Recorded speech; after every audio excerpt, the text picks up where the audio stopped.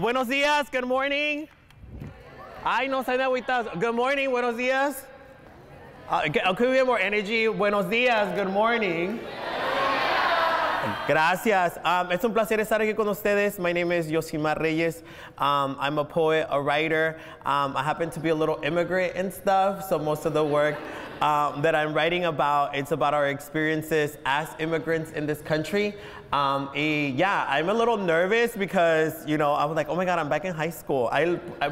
You guys are probably taller than me, so I'm a little like, oh, chaparrito problems. Pero we're going to continue with it. I'll start off with a poem. That way you know, like, okay, he's legit, you know, because sometimes I come and speak and tell people that I'm a poet, and they're like, but he didn't do no poems. So I'll start off with a poem, and then we'll get into the presentation and a little bit of the work that I'm doing around the country. Este poema everybody speaks Spanglish? Oh, okay, chido. This is my audience then, because sometimes I go and I read poems and people are like, ¿Qué dijo? And I'm like, use the context clues and then you'll find out what I said, because that's how I learn English in this country, okay? Este se llama Lo que soy.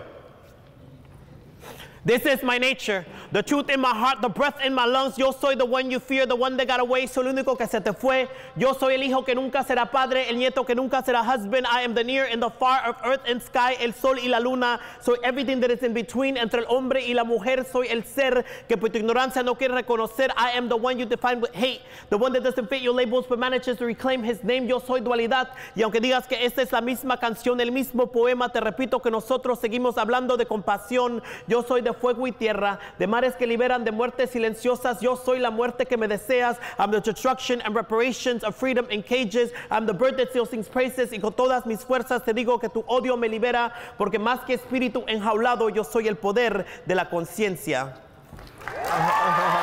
Thank you.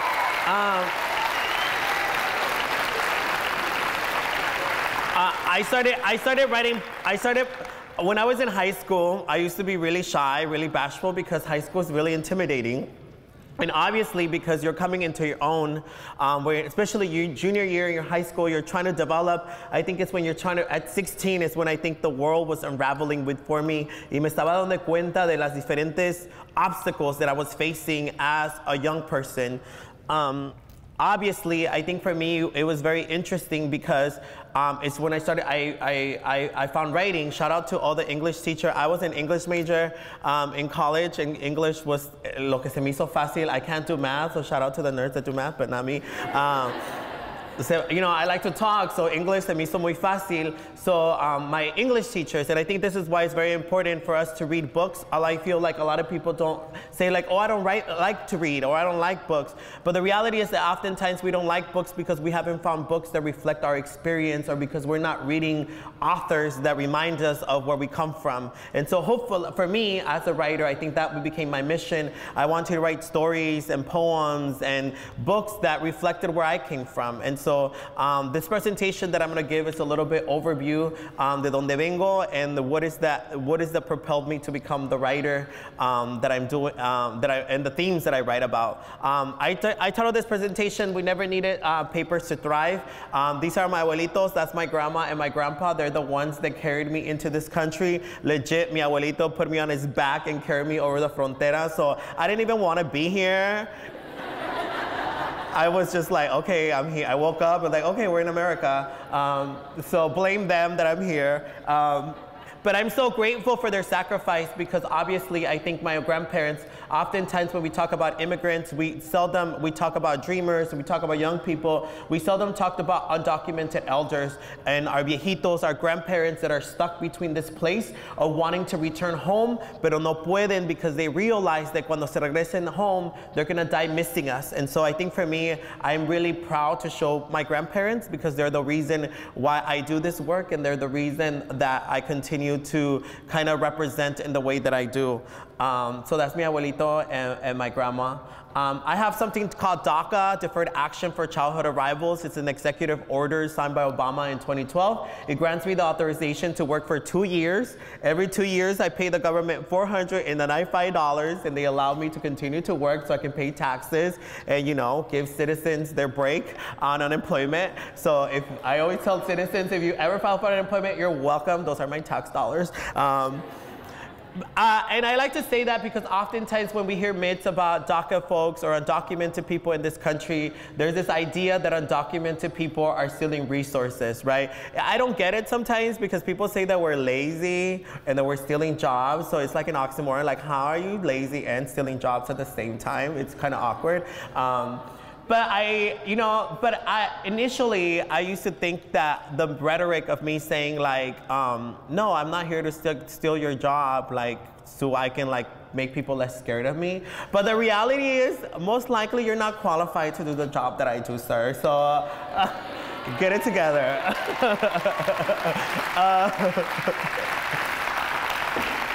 So this is the first time that I went to get my DACA, and obviously because I like clothing, I wanted to match with the Homeland Security blue.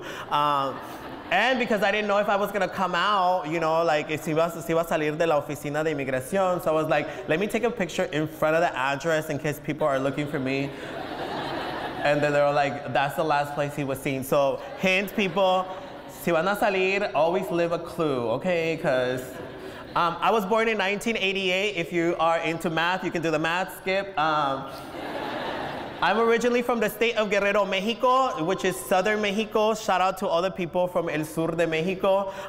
And I'm proud to say that I'm from that place because oftentimes when we talk about Mexico, people think that all Mexicans are the same, which in reality, Mexico is vast and diverse in our cultures and in our histories. And Guerrero being one of the 3 indigenous states in Mexico is very important to note. We have Guerrero, Oaxaca, and Puebla, which are very essential in the history of Mexico. And I like to say that proudly because I think one of the things that happens in our country oftentimes is that we live in a state that oftentimes negates our indigenous roots. A lot of people are embarrassed to claim that they're indigenous or come from the indigenous place, but I think there's a lot of rich and a lot of culture in us claiming that. And so, yeah, I'm from El Sur de Mexico. A lot of our traditions are different. We eat tamales en hoja de plátano. We are more into cumbias than like norteñas. Yeah, different. We're more coastal. So, muy diferente la cultura en Guerrero. Oftentimes, cuando we're marching, protestas, we shout like, we didn't cross the border crossed us. And I find that ironic because I was like, bro, I crossed that. Like, I came from all the way down there. The border's all the way up here, okay? So I definitely was crossing it. And I crossed the border at 3 years old. While most people are getting potty trained, I was destined to be an overachiever. So definitely, so I always start off with that, like, you can't be, like, that's a good, like, you know, a good bio. Like, I crossed the border at 3, what were you doing? Muchas veces, when I started coming out and telling my story about being undocumented, a lot of people wanted me to like recount this really tragic story. And people like ask me all the time, like, how did you cross the border? How did you cross the border? And then, you know, honestly, I feel like my parents gave me NyQuil and I just woke up here. So it's very anticlimactic, but people wanted me to recount like this tragic Rosa de Guadalupe story.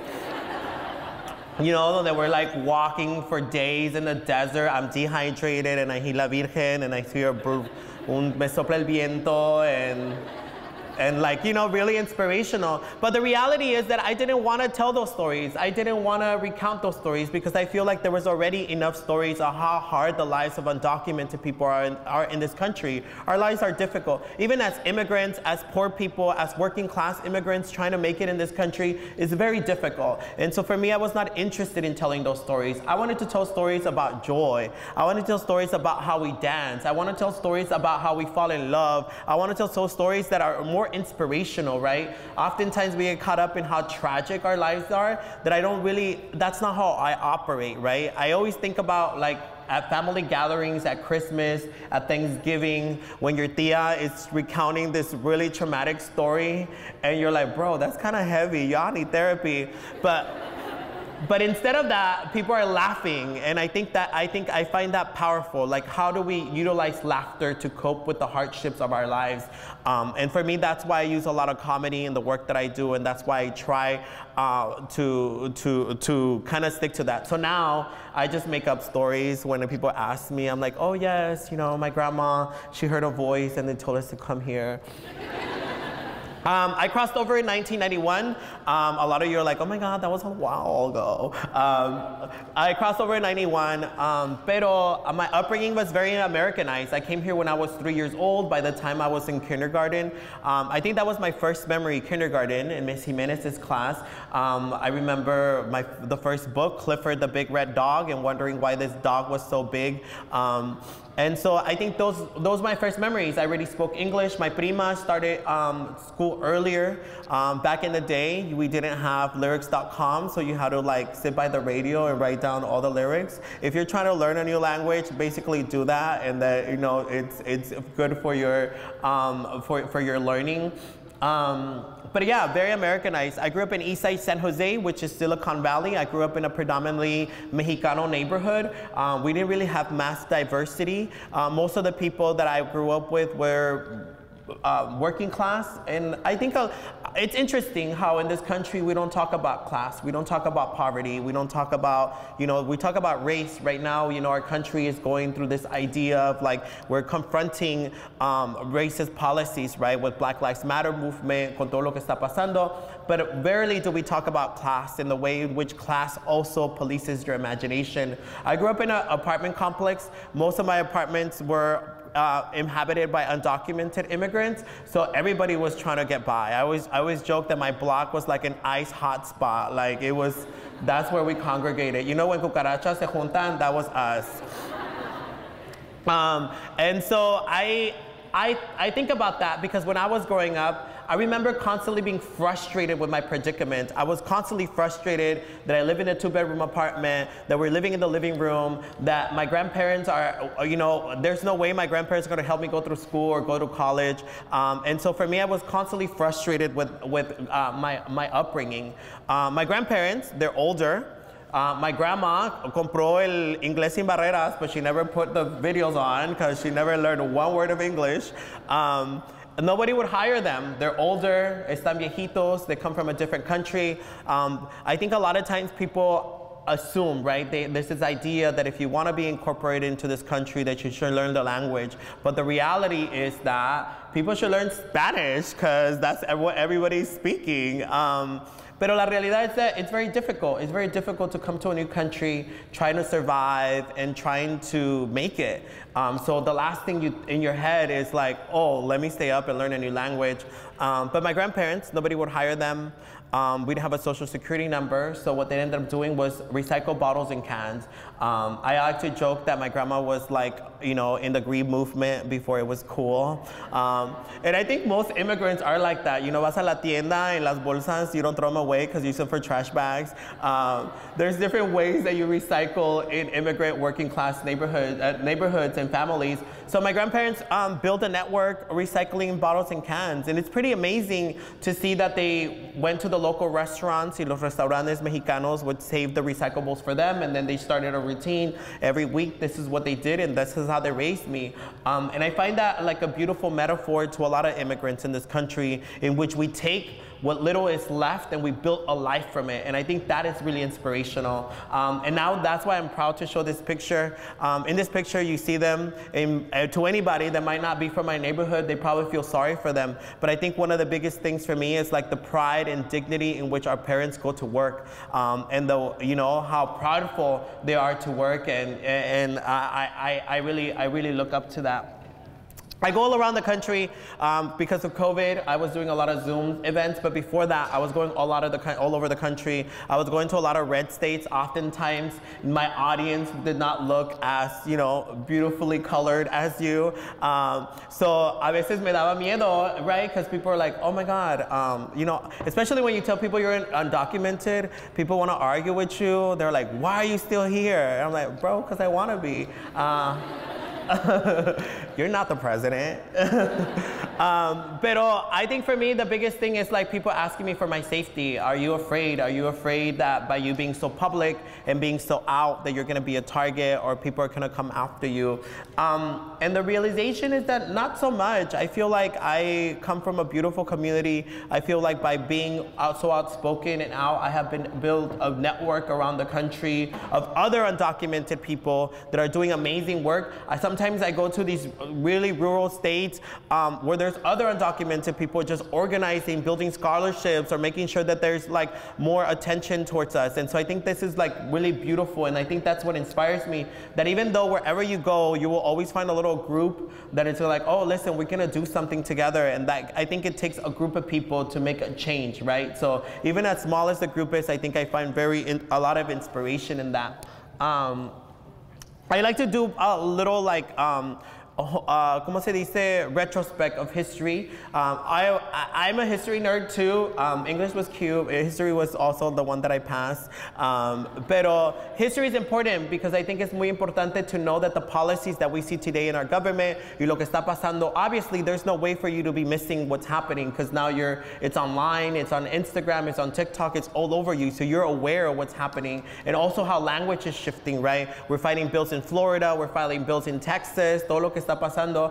But in 1994, I like to argue that this is what I was raised under. In 1994, we have Governor Pete Wilson that had Prop 187 that was basically in California. It basically stated that undocumented kids or undocumented parents should not have access to public resources, meaning undocumented kids could not go to public schools, K through 12. We could not go to public hospitals because we would not be assisted. And the same rhetoric that we're stealing, that we're taking, and so this actually passed in California, and it was really unfortunate because this was kind of gave the blueprint to a lot of the anti-immigrant laws that we see in Arizona, in Iowa, in these red states. Thankfully, I live in California, and I think Oregon has some pro-migrant laws too, but in California, I think it's one of the most progressive states for undocumented people in the fact that we are granted driver's licenses. Right now, the state of California allowed for Medi-Cal to cover 55-year-olds and up, so full medical benefits for undocumented immigrants regardless of their status. And I think right here in this state, there's a lot of immigrants that are fighting for similar representation for undocumented immigrants. I think one of the hardest things for our parents, right? Most of our parents do not go to the doctor because they rather go to the sobadora or the curandera. And you know, the ramas do help, but you know, sometimes you really do need a little Xanax and you need a prescription. So por eso es muy importante also to advocate for health because, you know, most of us, you know, we need services, especially mental health services with everything that's happening. How do we get access to those things? So fighting for those things. In 1984, this is what I look like, a little Banda Machos member. This was California's worst nightmare. And I would argue that this is our country's worst nightmare right now. Most of you who are juniors right now, you are gonna go to pursue careers in public office. You're gonna become our next nurses, our next lawyers, our next doctors. You're probably gonna run for office, hopefully, in city council. Whatever you're thinking about, you're gonna be exercising a profession that's gonna impact the community you come from. And because of that, I think a lot of people are scared that the more conscious you become, most of you at 18 are become eligible voters. You're gonna be able to kind of become involved in seeing the politics. They shape your neighborhood. If there's something that you don't like that's happening in your district, in your county, you're gonna be able to have the power to say like, I wanna stop that. And I think this is what we're fighting against. And this is why right now, if you're not aware, a lot of states are saying they're fighting against critical race theory. And critical race theory is basically the idea of you learning stories about people that come from neighborhoods like you. It's about, eventually, when I do publish my book, I hope that my book is one of the books that they're trying to ban because that's an indicator that my book is a threat because it's gonna inspire other immigrants and undocumented people to not feel lesser than themselves in this country, to not feel like they're taking up space, but to actually feel like this country belongs to them, right? If you're born in this country, if you're a citizen, no matter if you come from parents, are children of immigrants, you have just a right as everybody else to be represented and be counted and to have access to resources. So I really want you to take note of that, because I think this is how we build our power. 2016, we have the May 1st marches. Obviously, nothing happened with the legalization. This is 2006. So you need to think about how long we've been waiting for immigration reform. A lot of people are telling me like, oh my God, are you like excited about the DREAM Act? And I'm like, bro, the DREAM Act is like that boyfriend that tells you it's gonna change, but it's been 21 years. You gotta date other people, baby. Open you up a Tinder and date other bills. 2012 was the year that it was really popular to be undocumented. It was like Pokemon Go. Everyone was trying to catch us. We ended up in a lot of documentaries, a lot of books, a lot of the work was focused on us. Pero lo que estaba pasando, and I think this is why it's important, and I'm so excited that I'm here and I'm gonna be able to talk to some of y'all, is that what ends up happening is that when something is on trend, people wanna jump on it. Y lo que estaba pasando is that a lot of people were co-opting our stories. A lot of people who are not undocumented, who are not immigrants, who are not from our communities, were getting the benefits out of telling our stories. And this is what happens when you do not know your story or you give it away, that other people will come in, take it, build profit out of it, and then you don't become the benefactor. And so for me, I didn't want to do that. I was like, listen, if you want me to cry on camera, this is how I'm going to charge per tier, because therapy is expensive.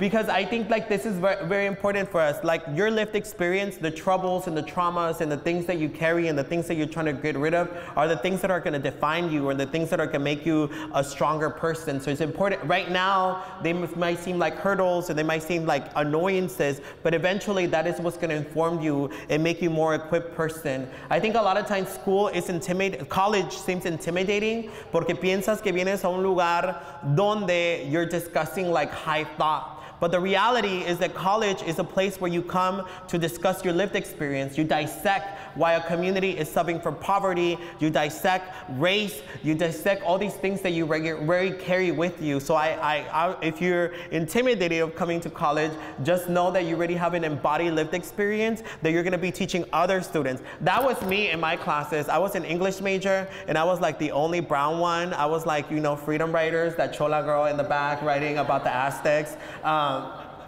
But then I realized that a lot of the people that I was learning, they didn't know nothing about my neighborhood. They didn't really know how the actual world functioned. They didn't know that actual people recycle. So I would write in these stories about my abuela and my tias and everybody working, and people are like, oh my God, your characters are so colorful. Like, where did you, how does your imagination work? I'm like, bro, I'm legit writing what happened. I'm not even using my imagination. So I think for us, really think about our lives as dynamic, as worthy to share, because you know, a lot of people are looking for that, what do they call it, flavor. And we landed on the cover of Time magazine. This is Time, this is Jose Antonio Vargas, he's my mentor.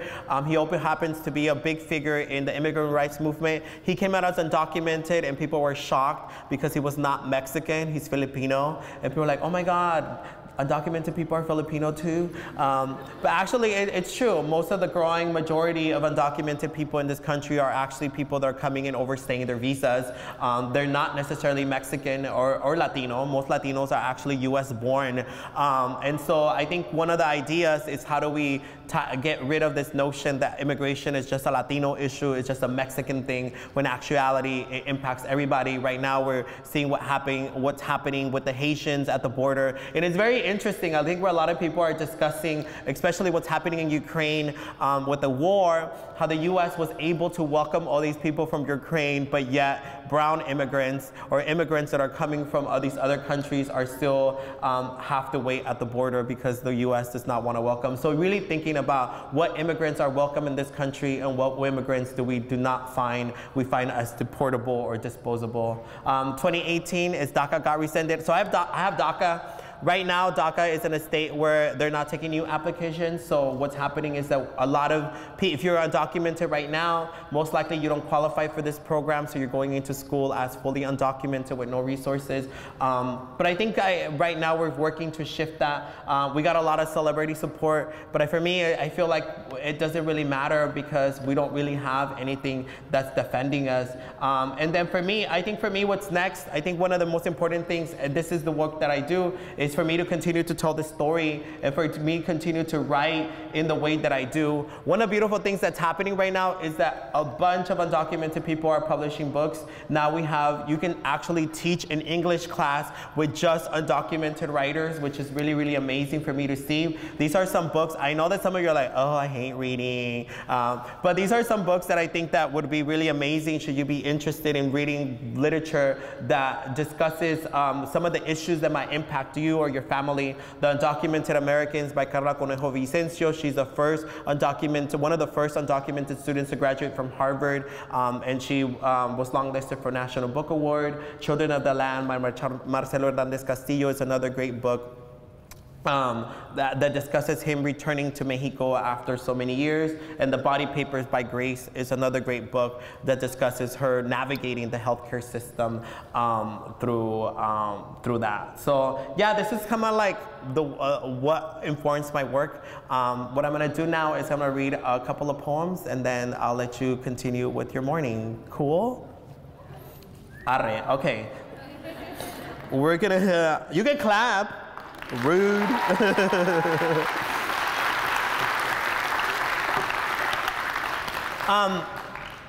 You know, one of the amazing things right now I finally got my book agent, so I'm working on my book proposal. So hopefully, primeramente, by the end of this year, we have a book deal, and hopefully by next year, you'll be able to see the book out in the stores. But one of the things that I'm focusing on the book is how immigrants are super funny. Like, I feel like, you know, you think of your tías or like costumbres que hacen, and you're like, oh my God, why are you doing that?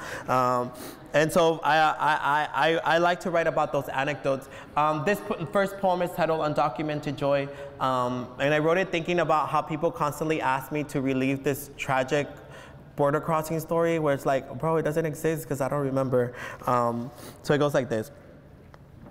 I don't remember crossing, so I cannot tell you about the journey. Sometimes I close my eyes and imagine a pitch black sky with 1,000 little stars. I imagine a poetic crossing, my grandmother's hand tugging at my arm, a rush of wind, abuelo leading the way. I imagine crossing without fear, just dreams, and my abuela's goals to raise my brother and I into hardworking men. I cross without the trauma latching onto my body. I cross unscarred, even though mis viejitos tell me how they had to stuff the 4 of us in the backseat of a car. Sometimes I wish I could remember that maybe, just maybe, I will have another story to tell. I can only tell you how poor we were, living in that small apartment in the east side, how embarrassed I was to invite my friends over, even though we all lived like this. I can only tell you how proud I was of my abuela, who asked me to teach her English, scribbled on the refrigerator doors. Sometimes you can see the residue of the markers used to teach you basic words. I wish you would ask of the memories I had before my identity became political.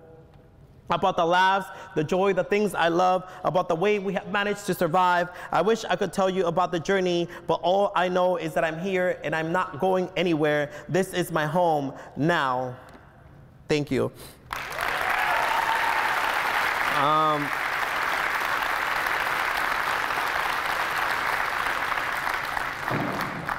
Like I tell you, sometimes I go to these places and people want to argue with me about immigration. I'm like, bro, I'm not getting paid for that.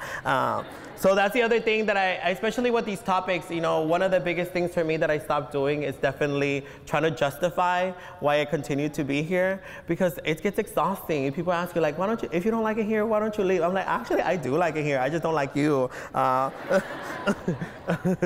I'll finish with this one. This is, anybody here love love? Love is cute, no? Are you guys in love? Oh, that's on love agüitado, honestly. It is not too, if you're in love, you really shout like, yes, I am. But if that was your girlfriend, I would be like, oh, we gotta talk. This next point, this is, I'll leave you with this. But honestly, el mensaje que les quiero dejar simplemente right now, right? At one point, you know, I was 16. I'm undocumented. I'm living in poverty. I'm also, well, I don't know if you could tell, but I'm also developing and understanding that I'm queer. So I'm like, I was developing these like 3 identities, right? And so a los 16, I'm looking at my ceiling like, come on, God, throw me a bone here. ¿Qué más? I was like, you know, Marimar con su perro pulgoso.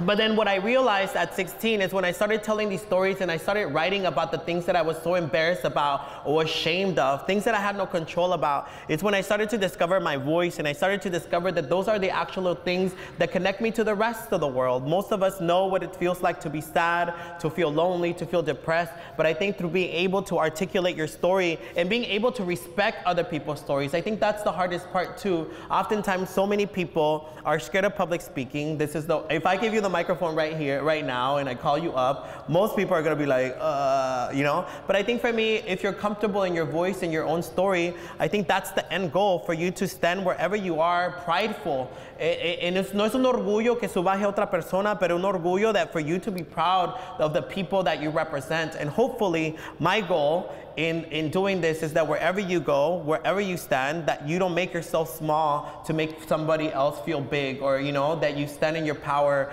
And that's how you are able to not let injustices happen to your family or injustice happen to the people you love.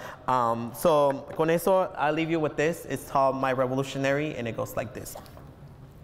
You tell me you don't like the city, that these buildings, this concrete numbs the senses, cages the spirit, and baby, your spirit was meant to be free. You, my love, were born to be revolutionary. Free like the tobacco you offer to blow blessings free. Like palabras sagradas que salen de tu boca y las rimas femeninas y masculinas that you bust here on stage. You are my revolutionary. Not a guerrero, but a healer, because in times of conflict, mi rey, you heal. And more than body, I must agree with you that you are spirit, because more than your flesh, I'm love con el corazón que tienes. You are the reason why I love men with noble hearts. The reason why I don't mind sharing a bed with someone. For men like you, I would write 1,000,000 barks, get lost in Oakland and find your house beneath the brightest star. Mi vida, you come from tierra, where the spirits of those who fail to cross over roam. You come from el desierto, but baby, we all know you are not deserted. You got me, and together we are 4 spirits, like the 4 directions. You have the creator behind you. You're his creation, his masterpiece. And in the journey you are traveling, you have managed to leave your footprints in my heart. I carry your breath in my hair, your teachings in my 2 spirit. You are fluid, como los ríos que nuestra gente ha cruzado. You remind me that the only possessions we have in this world are our bodies and our voice, and the combination of the 2 must be used to honor the spirits of antepasados. This life is a ritual, and in its sacredness, I'm so glad I'm able to hug you. You are my revolutionary, and as you make your transition back home into the arms of your mother, into the lips of your father, I ask that you take this poem with you. I ask that you take a memory and we with you. Plant these en la tierra que te vio nacer, en esa tierra que ha sido bautizada con la sangre sagrada de nuestra gente, and I will assure you that wherever you be, this love will sprout in you. Como el sol por las mañanas, this poem will shine on you. Now go to wherever home is. Donde in San Jose you leave a brown boy that has nothing but love and respect for you. In the meantime, I will stay here in this city, in this cage, singing and singing till the system crumbles, till borders break, till the earth shakes and our people become awake. I will be here singing and singing until the day we're all free to return home. Muchas gracias. Thank you so much. Y'all so cute. I'm gonna send you like a collective air hug. Así. Es un placer estar con ustedes. I hope to get to know some of you. I hope that you get a lot out of the conference. Again, build networks. Don't be scared to be shy. Raise your hand. Sit in the front. Ya veo unos que luego llegan y se sientan atrás. Pero es un placer estar con ustedes. Thank you so much for having me. My name is Yosimar. Un placer. Que pasen a beautiful morning.